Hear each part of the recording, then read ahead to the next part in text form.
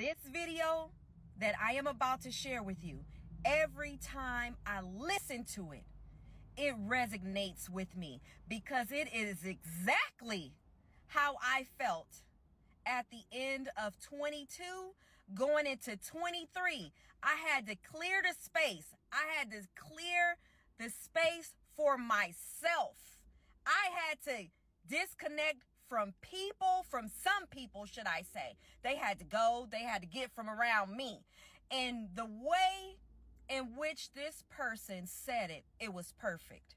It was exactly the way that I would have also said it. Listen to this. Got rid of a bunch of negative motherfuckers that needed to be out of my life. Wow. It was about removing that toxic bullshit.